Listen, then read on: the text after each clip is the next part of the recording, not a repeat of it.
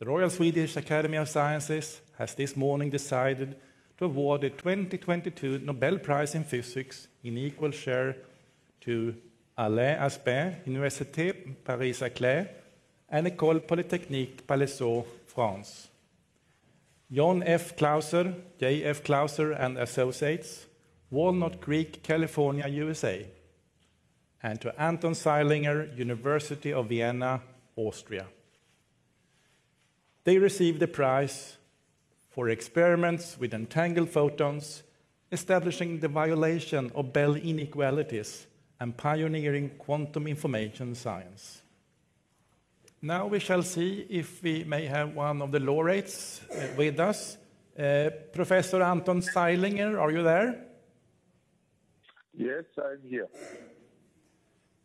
Good morning, Professor Zeilinger. Please accept our warmest congratulations to receiving the Nobel Prize in Physics.